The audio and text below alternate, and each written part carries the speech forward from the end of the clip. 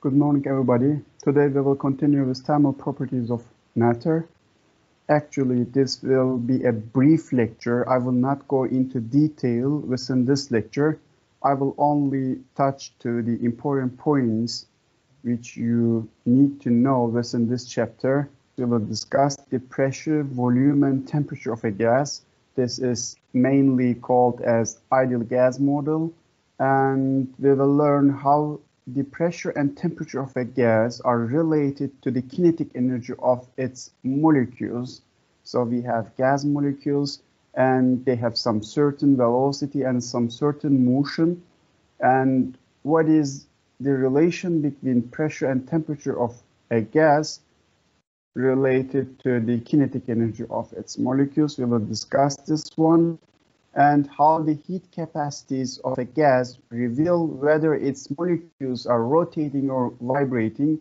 So there is a translational motion, rotational motion, and vibration. We have discussed all these types of motions in the previous chapters. Okay, so during this chapter, we will discuss the rotational, translational, and vibrational motion of molecules.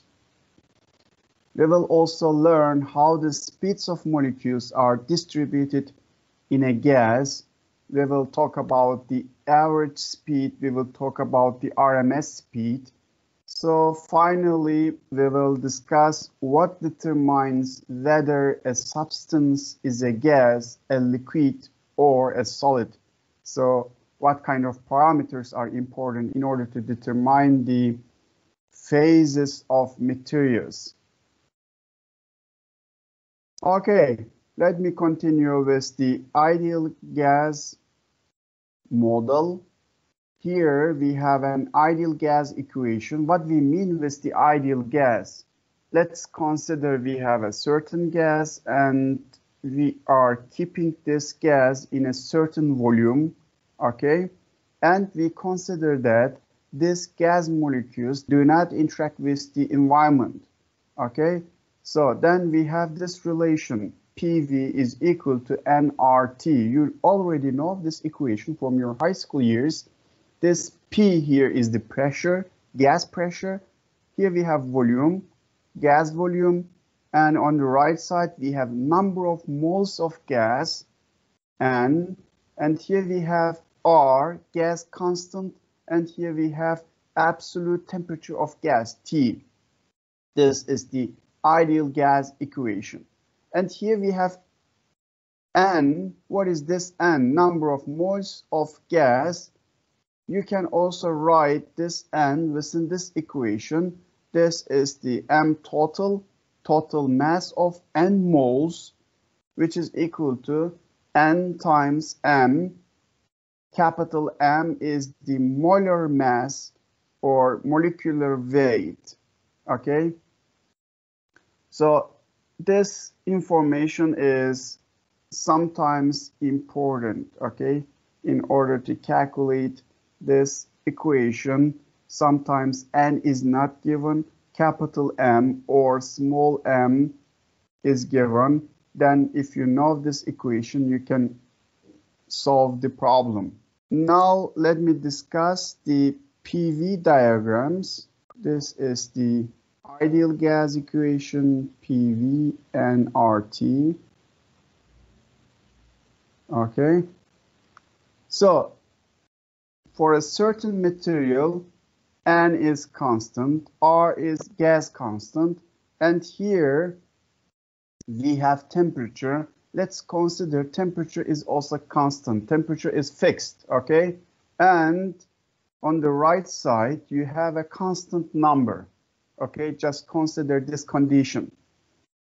Then what about the PV on the left side? Of course, it will also be constant.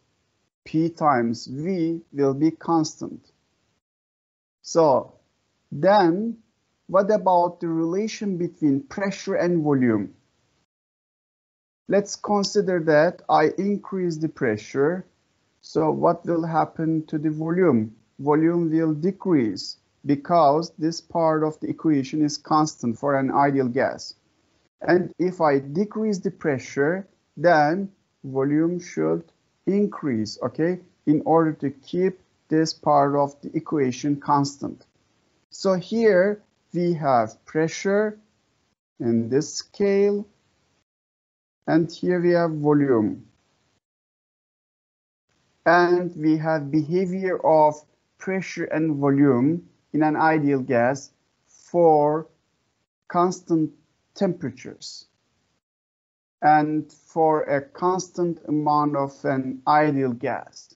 So what do you see here? Just choose certain temperature. Temperature is T1. So here we have PV and R T1, okay? And for this temperature, what about this PV? So here we have huge pressure. Then look at the volume. Volume is small. Then I decrease the pressure. If I decrease the pressure, then volume should increase. Okay, what do you see here? That volume increases.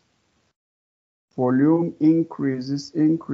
And here at this point, let's consider I have maximum volume, but we have the lowest pressure, okay? Because this PV on the left side of the equation is constant, okay? If I increase the temperature, just consider that I have increased the temperature. Now temperature is T2. So what happens if I increase the temperature? If I increase the temperature, PV will increase. So if you increase the temperature, you will increase the term on the right side of the equation. Then the term on the left side should increase. Then PV will increase. So now I have this curve, this PV curve, because temperature is increased. If you further increase the temperature, we will have this PV curve. If we further increase the temperature, then we have this PV curve, okay? So depending on the temperature, we have different PV curves. If you decrease the temperature, PV decreases. If you increase the temperature, PV increases. So this is the PV diagram. So let me discuss ideal gas equation for the vehicle tires. So here we have ideal gas equation. And here we have a vehicle tire. It contains air. What we have within the air?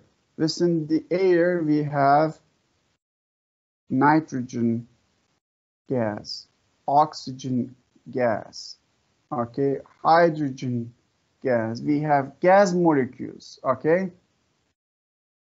So within this tire, we have some certain pressure.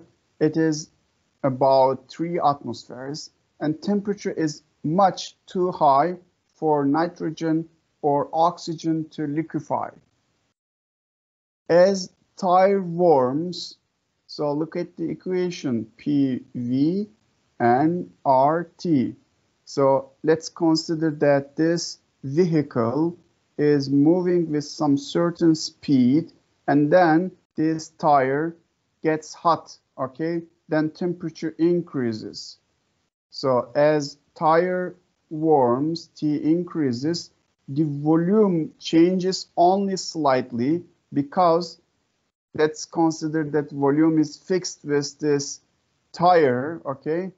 You can, of course, you can increase the volume a little bit, but you cannot increase it too much. So just consider that volume is fixed more or less. If you fix the volume, then pressure will increase as a function of temperature. So if you check the pressure of the tires at cold days, you will see some certain pressure, okay, PCI or bar. But if you drive the car 1 hour or half an hour, then if you check the pressure of the tires again, you will see that the pressure is increased. This is due to the increase in the temperature, okay? because tire warms. Now let me continue with the more realistic cases. So in the ideal gas equation, we have considered that there is no interaction between the molecules, okay? So here on the left side, in picture A, we have an idealized model of a gas. You see gas molecules, okay, black points, and they are moving with some certain speed within this volume, okay? And we consider that gas molecules are infinitely small. In addition to that, they exert forces on the walls of the container, but not on each other. So they do not interact with each other in an idealized model of a gas. But in reality, the gas molecules exert attractive forces on each other.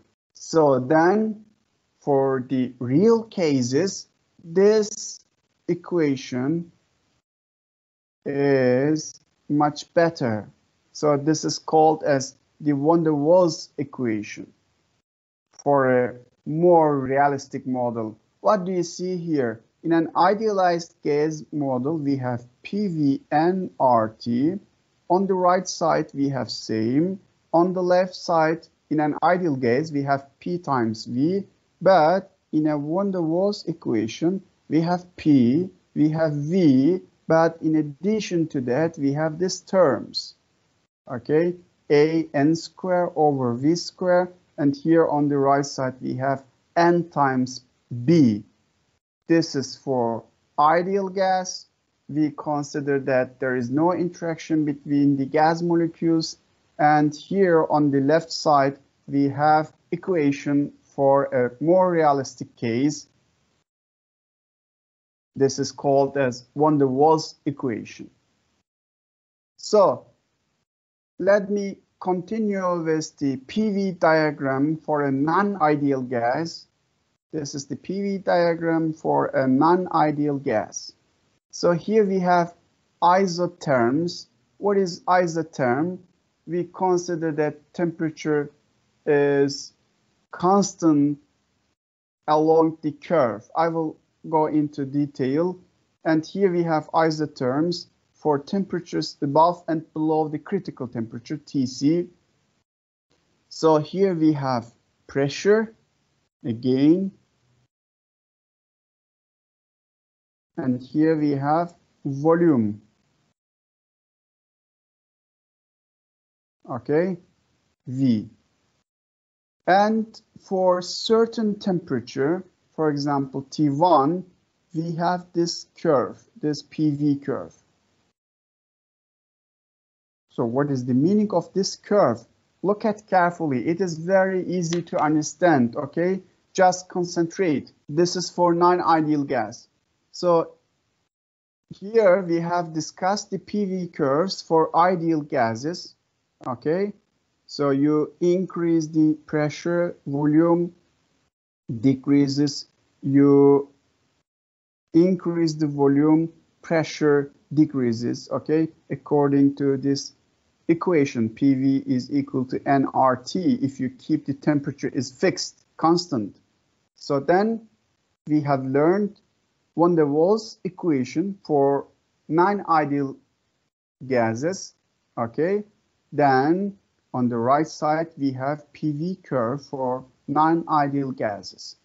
So here at this point, I'm talking about when the temperature is T1 and pressure is here, okay? We have huge pressure and the volume is small. And here we have liquid phase on this left side. And here we have vapor phase. So I decrease the pressure, then volume increases, okay? And here we have huge volume and we have low pressure, okay? You can consider like this. You have same mole of gas here within this volume. And here you have certain pressure and certain volume. And now you have increased the volume. Now volume is V2. So you have same amount of the gas within this volume. And then you have pressure 2. What about the pressure 2? Pressure 2 will be decreased because we have increased the volume. If the amount of the gas is equal in both cases. So now let's continue. Here we have temperature 2. We have increased the temperature. Look at the equation here. We have increased the temperature and the left side of the equation should increase. Okay. Then look at the PV diagram. Now we have this PV diagram. Okay. And we have this PV diagram. For non-ideal gases, we don't have simple curves. We have complicated curves. So this is the critical temperature, TC, here you see. Let me clean this part. You will better see it. Here we have critical temperature. So at the beginning, temperature was T1. I increased the temperature T2, TC, T3, T4. It goes. I am increasing the temperature and I am looking for the PV diagrams, okay? So here we have critical temperature. What is this critical temperature? Above the critical temperature, TC, there is no liquid vapor phase transition. So look at this one. This is the TC. Okay, when the temperature is TC, then we have this type of PV curve.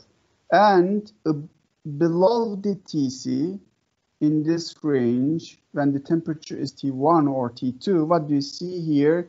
That if you manipulate the pressure and volume, here we have material with liquid phase. And on the right side, we have material with the vapor phase. By manipulating the volume and pressure of the gas, you can convert it from liquid to the vapor, okay? But above the critical temperature, there is no liquid vapor phase transition, okay? And below the TC, the material condenses to liquid as it is compressed. So you increase the pressure here. Okay, in this region, we have huge pressure. Then the material condenses to liquid. Okay, so at this constant temperature, you can also change the phase of the material. In the previous lecture, we have discussed different phases of the materials, solid, liquid, and gas. Okay, so by temperature, you can change the phase. We have discussed this one during the last lecture, but you can also change the phase by changing the pressure and volume, okay? So this happens here. When the temperature is fixed at high pressures, you can change the phase of the material. So now let me continue with the molecules and intermolecular forces. Actually, we have discussed this one in the previous lectures. Just consider that you have a specific chemical compound and it is made up of identical molecules. So here we have one molecule, okay, one atom here and two atoms are here. So this is a molecule. And on the right side, we have another molecule, okay? And there is a separation between molecules, okay? So you can also consider that for certain temperature, for certain pressure and volume, this is an equilibrium distance between the molecules. So in gases, the molecules move nearly independently. The force between molecules in a gas varies with the distance r between molecules. We have discussed this force, okay? It depends on the r. we have also discussed the potential energy. It also depends on the R, the distance between the molecules and atoms. When the molecules are far apart, the intermolecular forces are very small and usually attractive. We have also discussed this one, but here we have a graph. You remember this graph. This is the R, intermolecular distance or interatomic distance, okay? This is R0, equilibrium distance. We have discussed also this one. And here in the y-axis, let's say, we have potential energy and force between the molecules. In the previous lectures, we have derived equations for the force and also energy. Just check your previous lectures, okay? And the force has this type of relation as a function of R, this purple curve here. Look at this one. What do you see here? At this equilibrium distance, force is 0, okay? Force is 0. Remember the mass attached to the spring. Let's consider this is the equilibrium. X is 0, okay? And this is X is equal to A. And let's consider this is maximum stretched position. And here we have force, restoring force. And force at this condition is maximum. But what about the force here? Force here is 0 because force is given minus kx. If x is 0, then force is 0, okay? Just like this. We have already discussed this one, but I just reminding you. So here we have R0 and here force is 0, okay?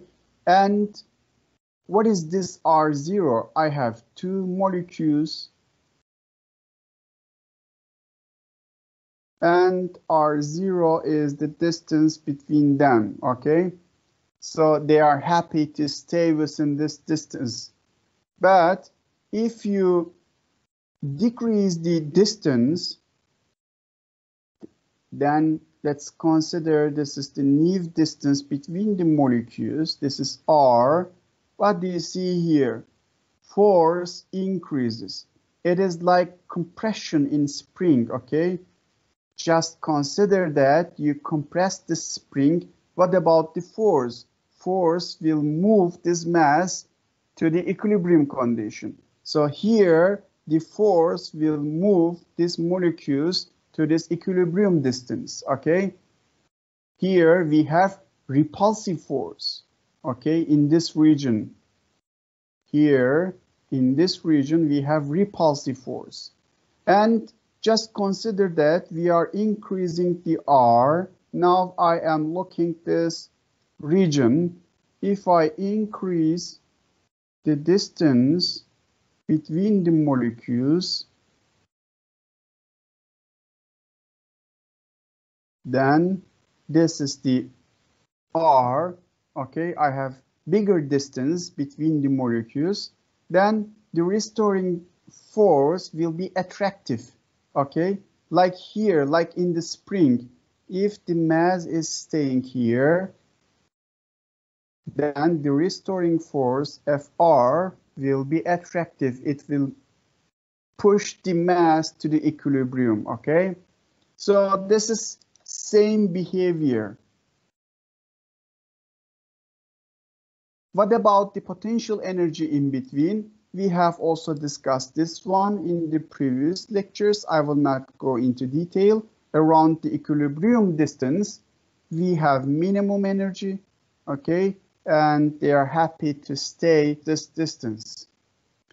Here we have an important statement. Molecules in solids are essentially fixed in place, while those in liquids and gases have much more freedom to move.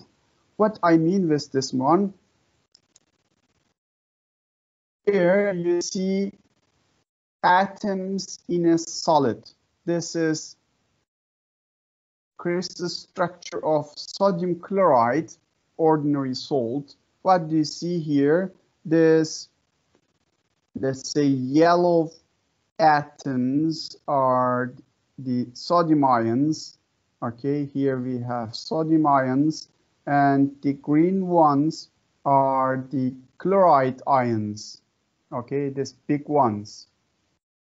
And they have certain fixed position. Look at this sentence statement. Molecules in solids are essentially fixed in place.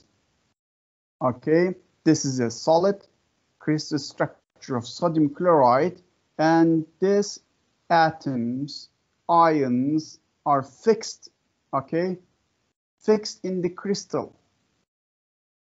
But in case of liquids or gases, they have much more freedom to move, okay? So if you have gas atoms here, gas molecules here, they can move with some certain freedom. But in solid here, they have fixed positions. But of course, they can vibrate. We will discuss this one. Here you see again a picture of a solid crystal. This is the scanning tunneling microscope image of the surface of a silicon crystal. This one. Okay, so what do you see here? These are the atoms. You can see that these are the silicon atoms. They are perfectly arranged within the crystal. Okay, they have certain positions and certain shape. They have periodic arrangement, okay, in 3 dimensions. And what about the area here? The distance here is 9 nanometer, or 9 times 10 to minus 9 meter. So this is again 9 nanometer. Okay, what is the meaning of 9 nanometer? 9 nanometer means 90 angstrom. Okay, and the size of one atom, the diameter of one atom is around 5 angstrom, 2 angstrom, 2.5 angstrom, something like this. Okay, so if you have 90 angstrom, if you divide by 2.5 or 2, you should have more or less 40 atoms here, 40 atoms here, 40 atoms here, okay? So if you count the atoms here, you should find more or less this number if you know the diameter of the atom. Of course, also the crystal structure is important. So we have many atoms here, and this is a solid, okay? This is a solid phase, and the position of the atoms fixed. And let me continue with the Avogadro's number. Here we have important information you already know from the chemistry, but I will repeat it. 1 mole of a substance contains as many elementary entities, atoms or molecules, as there are atoms in 0.012 kilogram of carbon-12.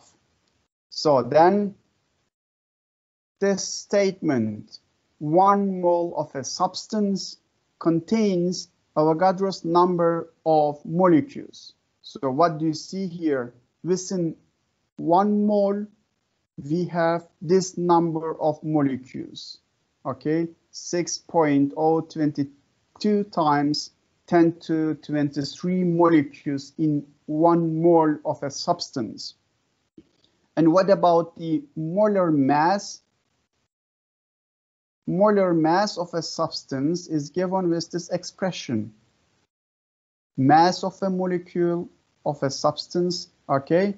This is M, mass of a molecule of substance, and this is the Avogadro's number. We have this number of molecules, and then this is the molar mass of a substance.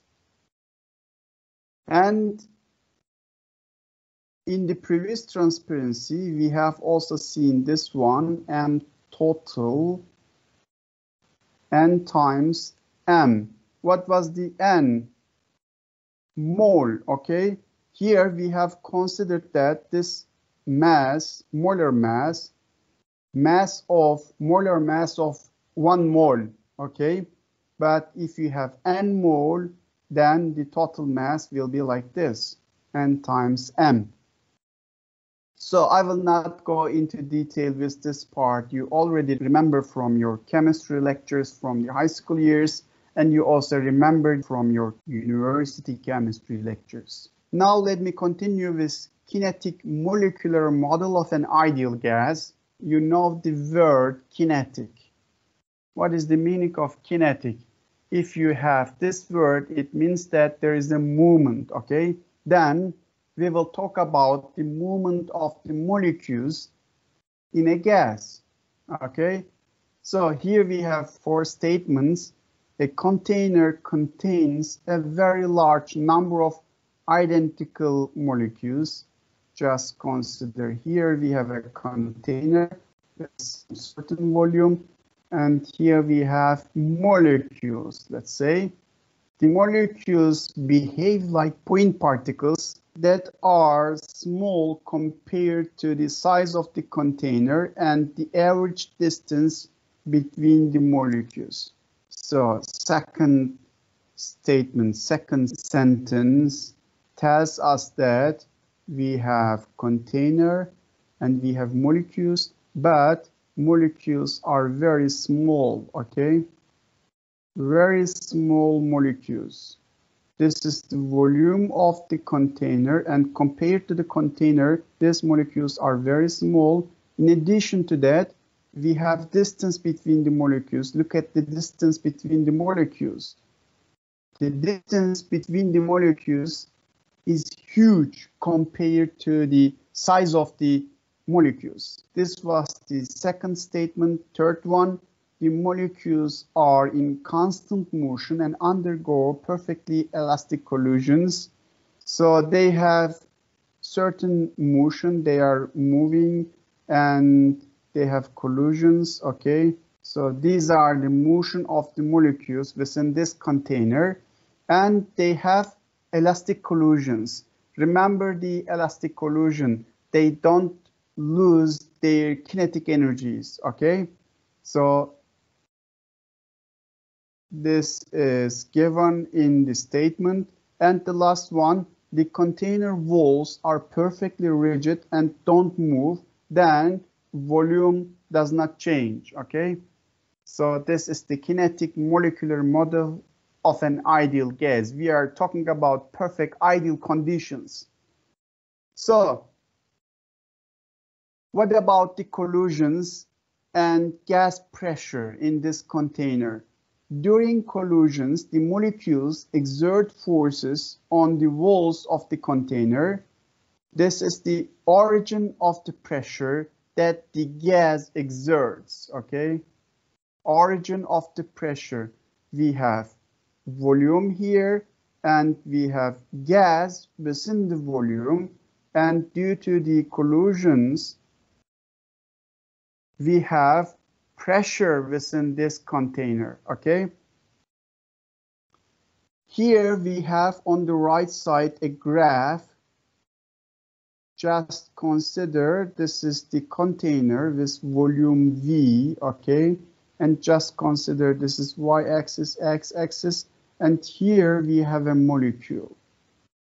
Molecule before the collision, okay? And it is moving like this with some certain speed v. And you can write the components of this velocity along the x-axis, v1x, and along the y-axis, v1y. Just give this name vy. And here we have v1x. Just give this name minus vx. Just consider that it is moving along the negative x direction. And then here we have a collision between molecule and wall of the container, and then due to the elastic collision, it goes with the same speed v. Okay, speed does not change because it is elastic collision. And what about the other components of the velocity? This is the x component of the velocity. So it is given with v2x. This was the v1x at the beginning before the collision. After the collision, v2x. And it is equal in magnitude to this one, but it is given with positive sign. In the previous case, we have here negative sign. What about the Vy? Vy is same, both in magnitude and also in direction. Okay. So here we have important statements. Velocity component parallel to the wall does not change. This one, this velocity, okay, which is parallel to the wall, it does not change. Velocity component perpendicular to the wall reverses direction, but magnitude does not change and speed does not change. Okay, this is the collision. And what about the gas pressure? Here we have a wall. Again, just consider that this is the wall of the container, and we have gas molecules within this container. Just consider that this is a cubic container and we have gas within this container. Just consider like this. And we have molecule with some certain velocity Vx here. Okay. And just also consider that all molecules within this container have same x velocity Vx. Now, if a molecule is going to collide with a given wall area A during a small time interval dt, it must be within a distance Vx times dt from the wall, and it must be headed toward the wall. So just consider this particle here, this one. It has certain Vx, and it will collide with the wall area, okay, here in dt time. And what about the distance? X distance is given with Vx times dt, right? Now we have this one here for this particle. So the number of molecules that collide with area A during dt is equal to the number of molecules within the cylinder that have their x velocity aimed toward the wall. So we have many molecules within the container, and just consider that this is the cylinder and we have number of molecules within this cylinder, and here we have area A and here we have length, this one Vx times dt. Then you can calculate the cylinder volume, area times L, okay, Vx times dt. This is the volume of the cylinder. Then the total random kinetic energy of translational motion of all molecules in a gas. Look at this one. The motion in this direction, or the motion in this direction, or the motion in this direction. This is translational motion.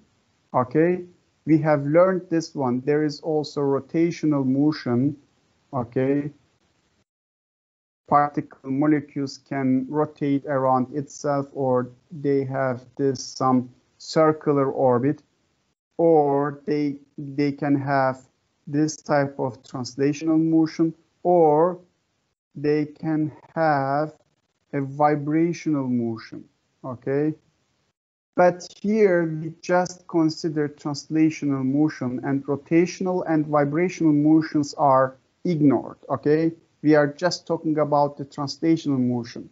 So then the total random kinetic energy of translational motion. Why they have kinetic energy? Because they have velocity, okay? They are moving. So then translational motion of all the molecules in a gas is directly proportional to the absolute temperature. This is very important. Look at the equation. In a container, we have gas molecules, okay?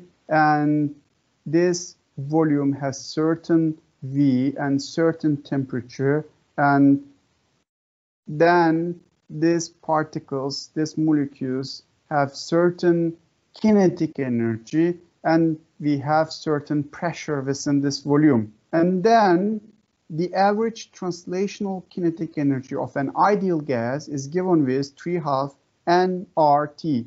Gas constant R, absolute temperature of gas, what is the temperature within the volume, and then number of moles of gas. This is the average translational kinetic energy. Then I can also write this kinetic energy with this one, 1/2 mv². Here we have V. What is this V? This is the average. What is this average? Average value of square of molecular speeds. Okay, we have many molecules within this volume. They are moving with some certain velocity, and I'm talking about the average velocity. Okay, then the average translational kinetic energy per molecule depends only on the temperature. So look at the right side here. This is the average translational kinetic energy of a gas molecule, and it depends only on the temperature. Here we have K, Boltzmann constant. Here we have 3/2. They are also constant. So here we have absolute temperature. So if you increase the temperature, then you can increase the average translational kinetic energy. If you decrease the temperature, then you can decrease the average translational kinetic energy of gas molecule within this container. Let me continue with the molecular speeds. In the first lectures of this course, we have learned the root mean square. You remember this term, RMS, okay, root mean square. So the root mean square speed of the molecules in a gas is given with VRMS, and it is given with square root of average value of the square of molecular speeds. Then it is given with square root of 3 kT/m, or you can also write square root of 3 RT/m. So now let me continue with the collisions between molecules. So in the ideal gas model, we have considered that the gas atoms are point particles, and they have very small size, and there is a huge distance between the molecules, okay? So we consider that they do not interact each other, okay? But in real cases, molecules can interact each other, and they have collisions with the neighboring molecules. So just model the molecules as rigid spheres of radius r. Here we have one molecule. Let's consider it has spherical shape with some certain radius. Here we have another molecule with the same radius. We have same molecule with the same radius, same molecule with the same radius, same molecule with the same radius. And what about the mean free path? Just consider that we have many molecules and they do not interact each other, but they are moving, okay? They are randomly moving within the container and they will collide at the end, okay? After a certain time, they will collide. But what about the path without collision? This is called as mean free path. The mean free path of a molecule is the average distance it travels between the collisions. So just consider that here we have a molecule. It is moving with this speed to the right side, and we have another molecule with the same speed. It is moving in opposite direction, okay? They have some certain distance, let's say x distance, okay? And after certain time, dt time, they will collide, okay? So during this dt time, they will move without any collision, and after certain time, they will collide. And this one, x half here, is the mean free path for this one. X half is the mean free path for this one. So here, just consider we have many molecules, okay?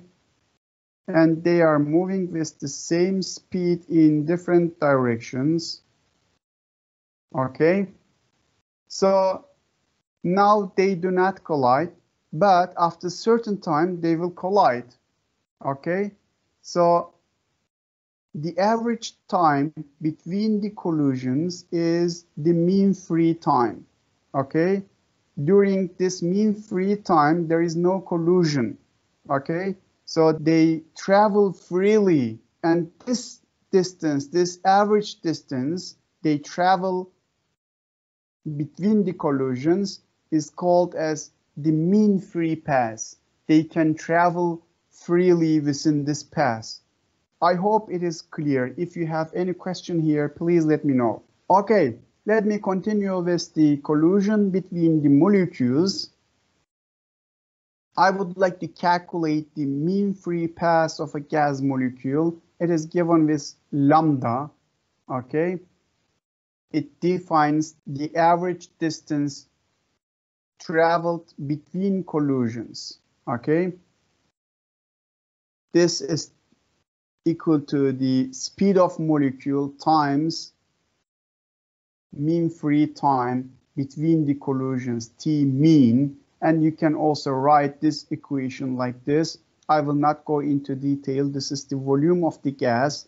And here we have radius of molecule. And here we have number of molecules in a gas. Just consider that here we have a container with volume V, and we have gas molecules within this container, okay? And each molecule has certain R radius, okay? Radius of molecules. And we have n number of molecules in gas, okay? Then what about the mean free path? The average distance between the collisions. So what do you see here within this equation? If you increase the n, it means that you have more molecules. Then what will happen? This mean free path will decrease, right? And here another important term R, radius of the molecules. Just consider bigger molecules. Okay, now we have bigger molecules with bigger radius. Okay. What about the mean free path? So if you increase the radius, then the mean free path again will be decreased. Okay. And just consider that here we have 1, 2, 3, 4, 5, 6 molecules. And now I have container with 2V. Volume is increased, and I have 6 molecules. So we have 6 molecules here with big R values, and here we have same molecules, same number of molecules with the same radius, but the volume of the container is increased. Then the mean free path will increase because there is large distance between the molecules and they can travel without collision for a long time. Okay, so you can consider like this. This defines these interactions in the gas. Okay, let me show you heat capacities of gases. In the previous lecture, in temperature and heat chapter, we have learned heat capacities, okay? And here we will discuss molar heat capacity at constant volume, ideal gas of point particles. So here we have molar heat capacity for an ideal monatomic gas. Monatomic means we have just single atom. Helium, for example, neon, argon, okay? So we have monatomic gas here, and then molar heat capacity is given with 3½ R. R is the gas constant. And for an ideal diatomic gas, just consider nitrogen, oxygen, okay? Here we have 2 atoms within the gas molecule, okay? Here we have single atom. So then the molar heat capacity at constant volume for an ideal diatomic gas is given with 5½ R. R again gas constant. What do you see here? That this is bigger than this one, right? Then you will see that. Here we have some molar heat capacities of gases here on the right side. This is the CV, molar heat capacity in joule per mole per Kelvin. And for monatomic gases here, helium, argon, we have just single atom, okay? And it is given with this one, 3½ R. And for diatomic gases, nitrogen, oxygen, carbon monoxide, we have these numbers. Okay, this is 5½ R, it is increased. And for polyatomic gases, there are different numbers. Here we have carbon dioxide and other gas molecules. Here we have learned molar heat capacities of ideal monatomic gas and ideal diatomic gas. Here we have molar heat capacity, which is given with 3½ R, and here we have molar heat capacity for an ideal diatomic gas, which is given with 5½ R. So, and I have also given the certain numbers of calculated values of molar heat capacities. These are the calculated molar heat capacities for monatomic and diatomic gases and also polyatomic gases, okay? And here we have experimental values for hydrogen gas. Look at the hydrogen here. Let me choose the pan. Here we have hydrogen. It is diatomic gas and it has molar heat capacity, which is given with this number, 20.42 joule per mole per Kelvin. Okay, and what about the experiment? And what happens to the molar heat capacity as a function of temperature? On the left side here, on y-axis, we have CV, molar heat capacity, and on the x-axis, we have temperature. This is the 0 Kelvin absolute temperature, and then we increase the temperature, okay? Then we will see what will happen to the molar heat capacity of the hydrogen gas. So this is the 50 Kelvin, and this is the 600 Kelvin. Okay, so below the 50 Kelvin, hydrogen gas molecules undergo translation but do not rotate or vibrate. So this is the 50 Kelvin. If we have hydrogen gas molecules below the 50 Kelvin, so we are talking about the low temperatures. And in this part, hydrogen gas molecules undergo translation, but they do not rotate or vibrate. Okay. And above this temperature, if you increase the temperature above 50 Kelvin, appreciable rotation motion begins to occur.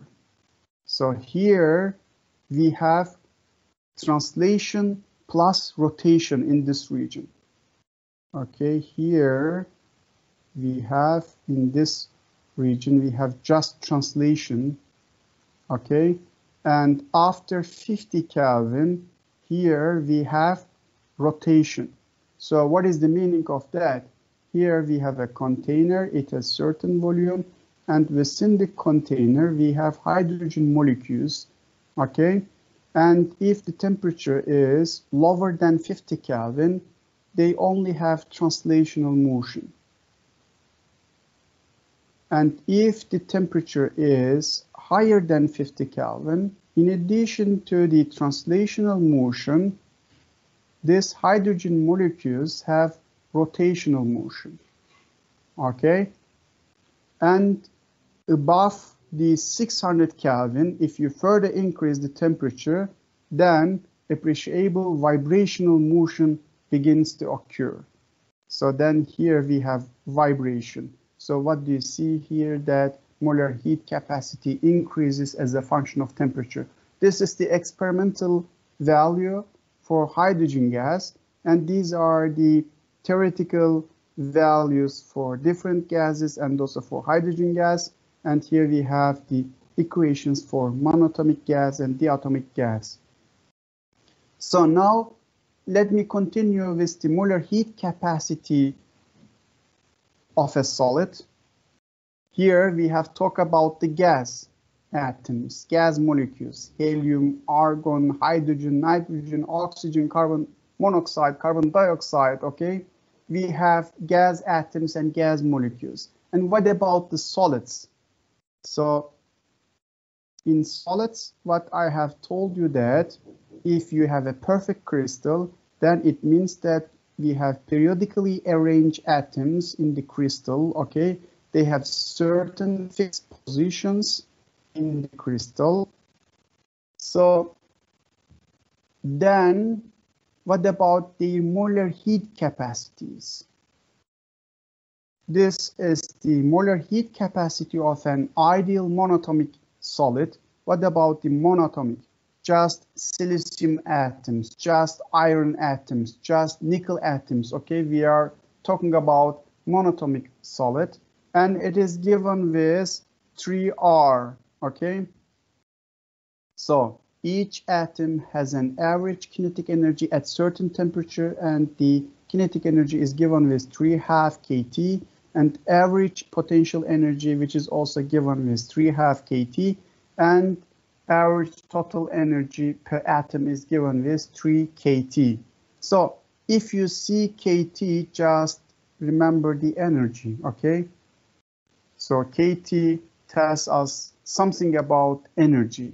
This is the kinetic energy, this is the potential energy for each atom within this monatomic solid. You can consider like this. And here we have experimental values for lead, for aluminum, for silicon, and for diamond. Okay, this is the Dulong-Pettit prediction. Dulong-Pettit prediction is this one. CV is equal to 3R.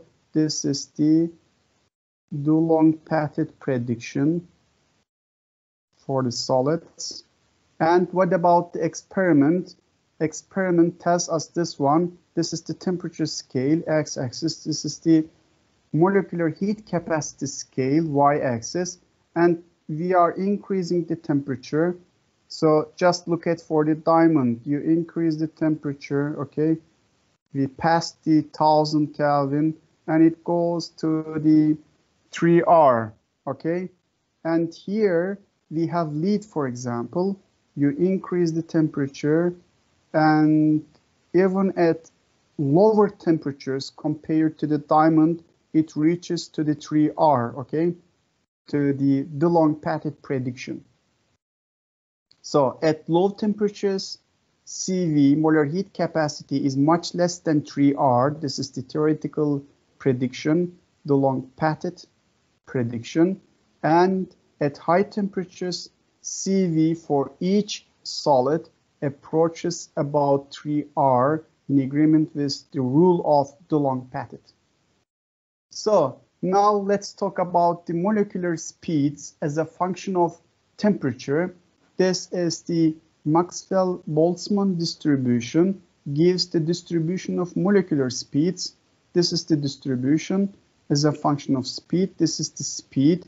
And here we have three different temperatures. Let's consider that T1 is the lowest temperature, and this is the distribution of molecular speeds. What is the meaning of that? Here, let's say velocity is 0, and here velocity is V1, okay? And here we have different molecules with different velocities, okay? VA, VB, VC. So we have a container and we have molecules within this container. It has certain volume and temperature. So each gas molecule has certain speed, okay? So of course, they don't have the same speed. There are different speeds here, but the distribution is like this. With the black curve, it is given. Okay, some molecules have this speed, some molecules have this speed, some molecules have this speed, some molecules have this speed. If you increase the temperature, now let's consider that temperature is T2. We have increased the temperature. So then what will happen? Of course, you increase the energy, you give energy to the system, then distribution will be like this. Okay, now this is the maximum velocity gas molecules can have. And here we have different velocities. And if you further increase the temperature, you will increase the maximum speed, okay? And distribution will be like this. As temperature increases, the curve flattens, the maximum shifts to higher speeds, okay? So this is the Maxwell-Boltzmann distribution as a function of temperature. So what about the most probable speed? The most probable speed, VMP, for a given temperature. For a given temperature, the most probable speed is at the peak of the curve. Okay, we have a container, it has certain volume, and we have certain temperature, T3, and we have gas molecules. Okay, so they are moving with some certain speeds, okay, within this container, and the most probable speed is this one, okay? So we also have molecules with this speed, we also have molecules with this speed, and we also have molecules with this speed, but this is the most probable speed. And this distribution, what about the shape of this distribution? This is the shape of the distribution. Distribution versus velocity. Here again, distribution versus velocity. So how to draw this distribution? This is given with Maxwell-Boltzmann distribution function. This is the FV. And look at this one. Here we have V, velocity of the gas molecules. Here we have V. Here we have temperature. Here we have temperature. Okay? So if you increase the temperature, then distribution flattens. at the beginning it is like this. If you increase the temperature, it becomes like this. Okay. So this is the Maxwell-Boltzmann distribution. So let me discuss the phases of matters and then I will finish this lecture. As I told you at the beginning of my lecture, for an ideal gas, we ignore the interactions between the molecules, but those interactions are what makes matter condense into the liquid and solid phases under some conditions. So in an ideal gas, we have a volume and container. We have container with volume V, and we have gas molecules, and we consider that they do not have interactions. But what about liquid? Just consider here we have liquid, and we have molecules within the liquid, and just consider solid, a crystal, okay? So what do you see here, that within the solid and also within the liquid, there are interactions between the molecules, between the atoms, okay? You cannot ignore them.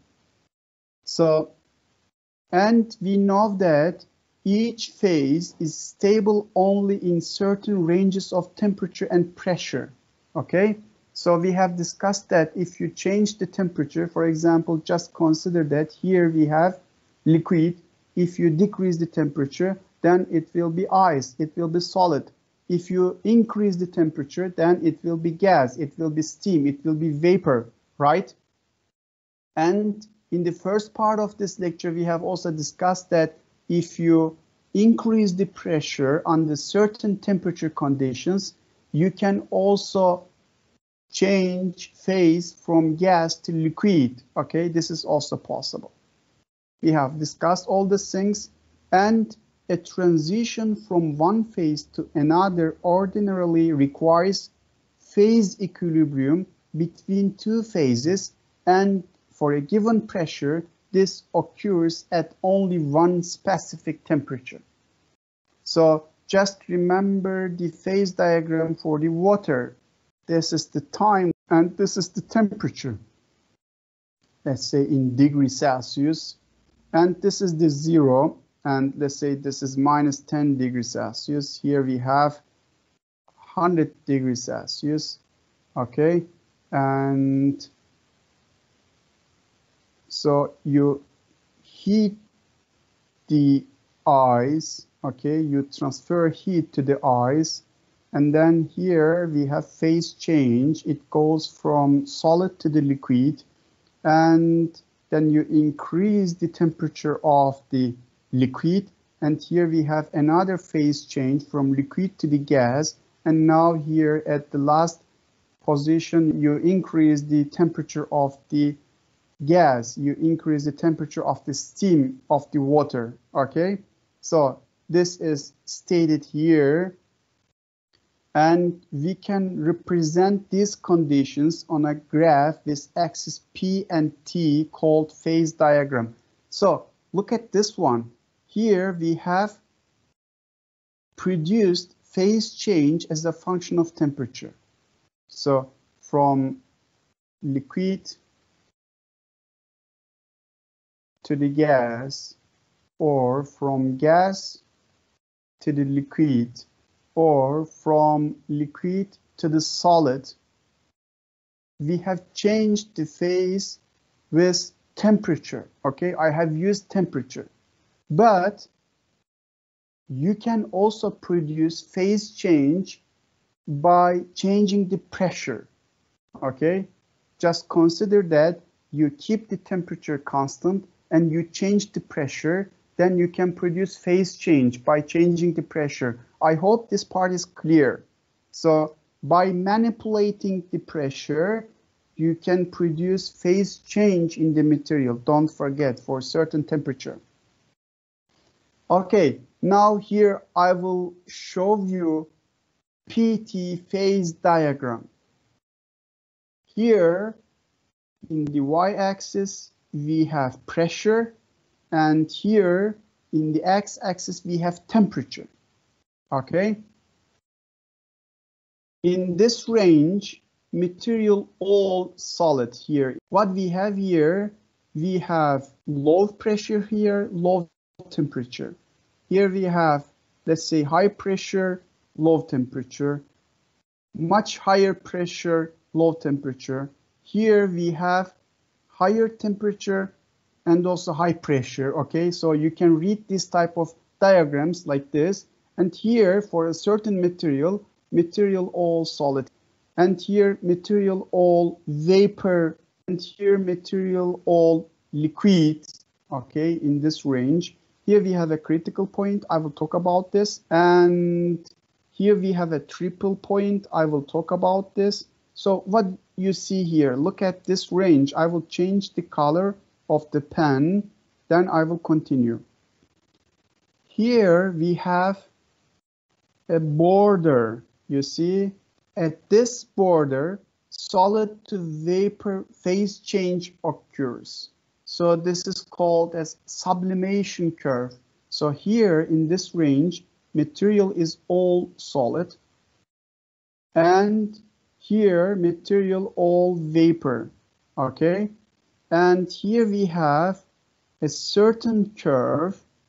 Then material can go from solid to the vapor directly, okay, without liquid phase. Or material can go from vapor to the solid.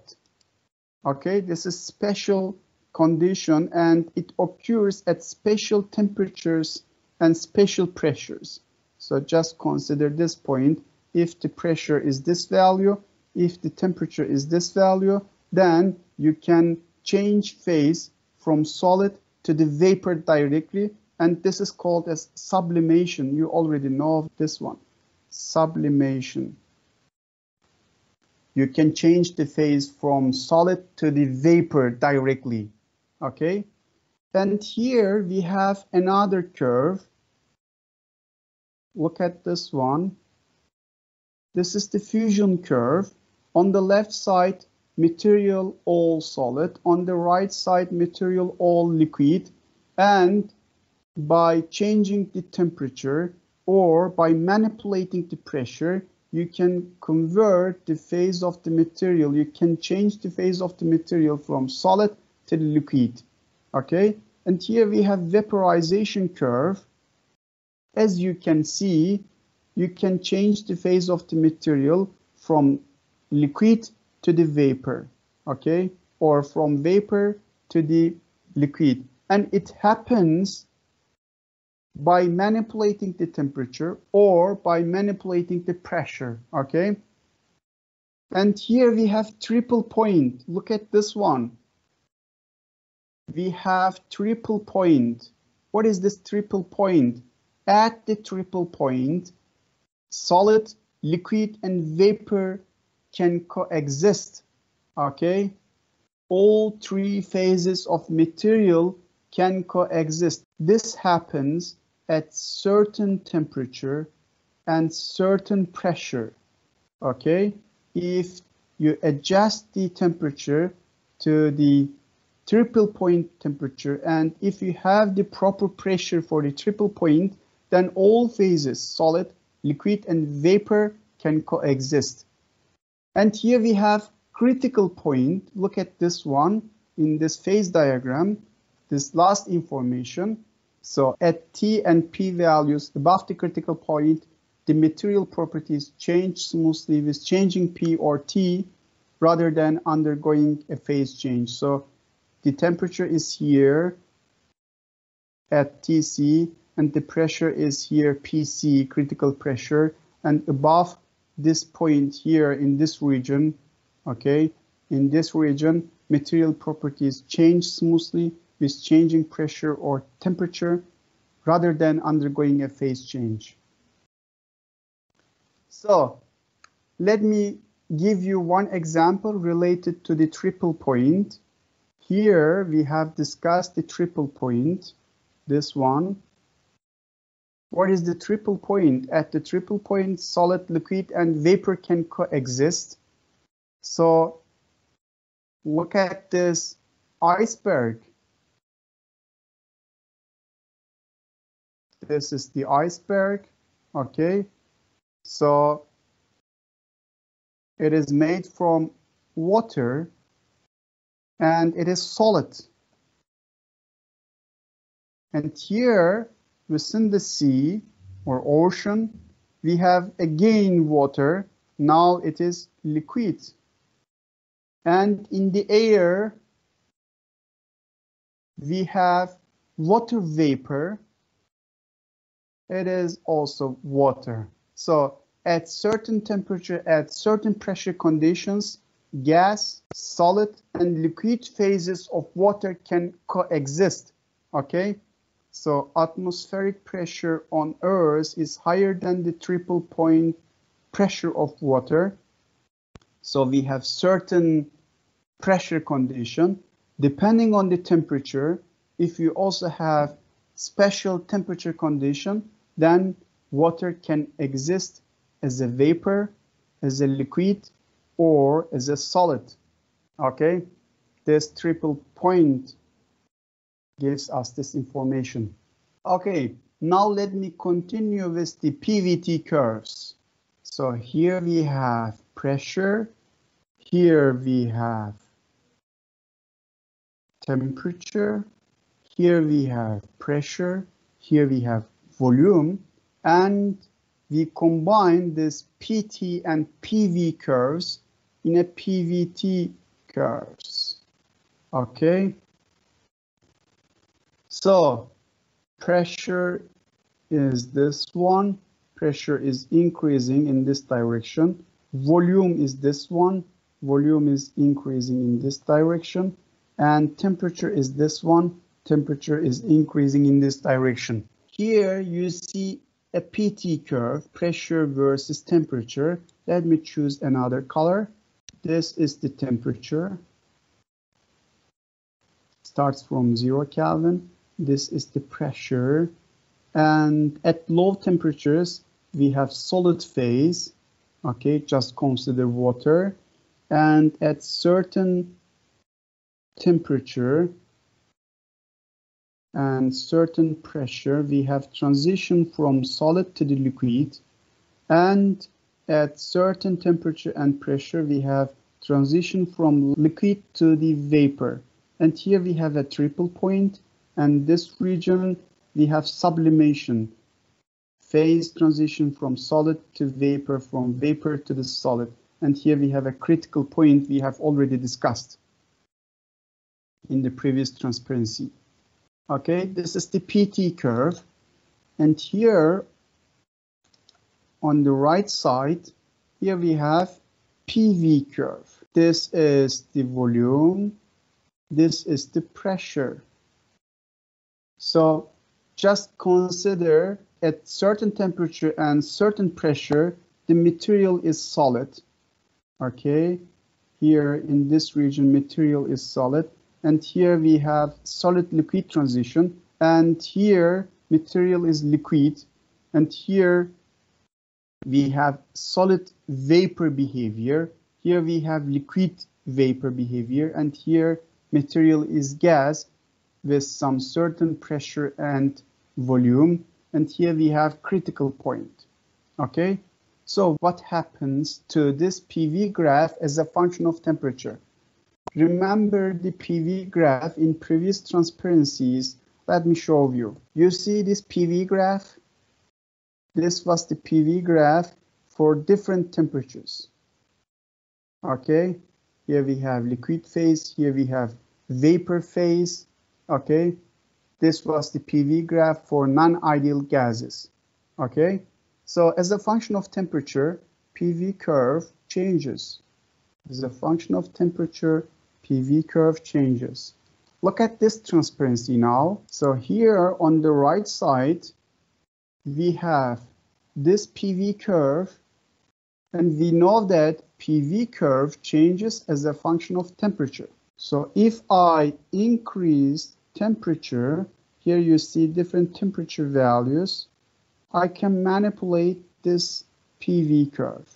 Okay, and if you keep the volume constant, so we have this PT curve.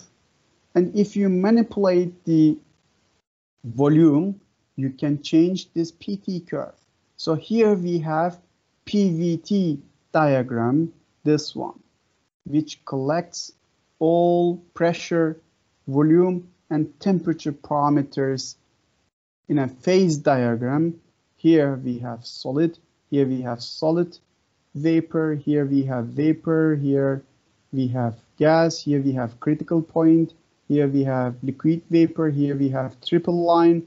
Okay, this is the pVT curve for material and very important for material science. So under which temperature, under which pressure conditions material has solid form or liquid form or gas form. These are very important informations for technological applications and also for scientific research. So here I have discussed pVT curve for a real system, okay? This is the real condition. What about the idealized system? Just consider ideal gas. And what about the pVT curve of ideal gas? So here we have a surface. You see, this surface is called as pVT-surface. And this is for a real case. What about the pVT-surface for an ideal gas? Remember the ideal gas equation, PV and RT. Okay, just consider that volume is constant and I increase the temperature. If I increase the temperature, on the left figure, what you will see, pressure will increase. This is constant, this is constant, okay? And volume is constant. If I increase the temperature, pressure will increase, and we will have this type of behavior. We increase the temperature, and then pressure increases, okay? If I increase the volume, and then keep the volume constant, then increase the temperature and increase the pressure. So you see, depending on the volume, but during this temperature change, volume is constant, okay? Now, here we have P, V1 and RT. And here we have PV2 and RT. And here we have PV3 and RT. So for certain constant volume, I change the temperature and then I manipulate the pressure. This figure on the left side demonstrates this one. And look at the figure on the right side here. We have pressure and volume. Again, look at the formula for the ideal gas, PV and RT. Just consider that temperature is fixed, PV and RT1. Temperature is fixed. Then I increase the pressure, then volume will decrease. So we have this relation. Okay, just change the temperature and RT2, just increase the temperature, increase the pressure, volume will decrease, or decrease the pressure, volume will increase. Okay, we have this relation. Okay, you have already learned this one. Now just combine this PV diagram and PT diagram in a pVT diagram. Here we have pressure, here we have volume, here we have temperature, and we have pVT diagram here, and here you see a pVT surface. What do you see here? This black one shows us constant pressure. Here pressure is constant, okay, and here pressure is constant for certain pressure, And this is, let's say, orange color shows us constant volume. Another name is isochores. So look at this one, this graph. Volume is constant, and here we have PT curve. Here, the last one, constant temperature, green curves here. Temperature is constant, and pressure versus volume changes like this, PV curve. Now let me clean, and you can better see it. Just look at this PT curve. Volume is constant, and PV and RT. Okay, volume is constant. For certain volume, we have this type of behavior. Look at this one, volume is constant, and we have this type of behavior as a function of pressure and temperature. And this was this one, constant volume, isochores. And here we have PV curves for constant temperatures, these green ones. Look at this one, pressure versus volume. Pressure here, volume is here, and for constant temperature, we have this type of behavior. For another temperature, we have this type of behavior. For another temperature, we have this type of behavior. What do you see here? We have this graph here as a function of temperature. And here, now let me talk about pVT-surface. This surface here in the pVT diagram, let me choose the pen. Look at this surface. This surface is very simple. Okay, compared to this one, look at this surface. This surface is very complicated compared to the ideal gas. You see, this pVT surface is complicated. And here, in ideal gas condition, we have much simple pVT surface. So with this one, I have finished my lecture. Take care of yourself. Bye-bye.